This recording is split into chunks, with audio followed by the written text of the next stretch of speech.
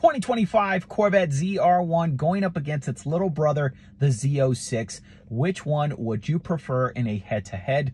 One is naturally aspirated, the other is twin turbocharged.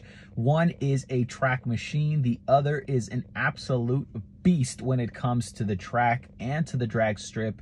So you get a little bit of both worlds with the Z06 and a little bit of both worlds with the ZR1.